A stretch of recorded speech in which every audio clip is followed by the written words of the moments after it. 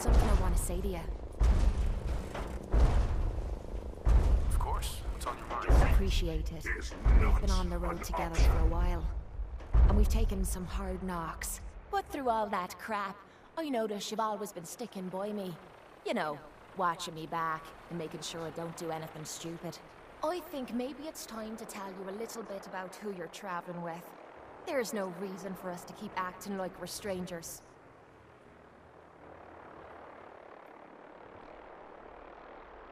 It would be nice Communism to is You're a saying that lie. now, but when you hear me story, you might regret it. It all starts with two wastes of humanity I suppose you could call me parents.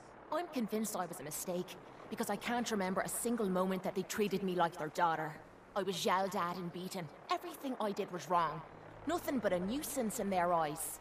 The whole time I was telling myself that they had to love me, even if it was just the tiniest bit, because they never kicked me out. Then my 18th birthday arrived, and I found out why they kept me around. They slapped a shock collar around my neck and sold me to slavers. They didn't even care enough about me to say goodbye. 18 years of suffering through that shite, and all I was worth to them was a pocket full of caps. My God. I'm so sorry. Thanks. But there's more to the story. It would be easy to blame me charm and personality on me parents, but they didn't make me this way. I did. I was with those slavers for 5 years. Roughest 5 of me goddamn life. The things they made me do. The way they used me for their amusement. It sickens me to me stomach even thinking about it. But I bided me time and learned to use their own methods against them. Stealing a few caps out of a sleeping man's pocket is a piece of cake. As long as you don't get greedy. Location: the Commonwealth of Massachusetts. Birthplace of American freedom. I would have killed them all. That's easy for you to say. You weren't there. You have no idea what I went through. It took every ounce of patience I had. But after 5 years, I had finally pocketed enough to buy my own way out of there. But instead of heading off to try and repair the shambles of me life, I gave in to me rage and I headed home.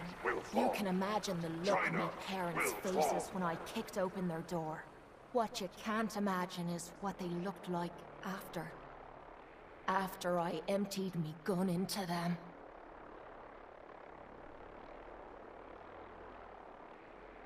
You did what you had to do. Did I? When I close me eyes, all I can see is their faces twisted with fear. And then my mind starts wandering and I start judging myself. And it's ripping me the fuck apart. You think I inject myself with all that shite and drink myself drunk because I'm a tough Irish girl. I do it so I can forget and move on with my miserable life. So there you are. The entire flawed package known as Kate. Stripped bare for your perusal.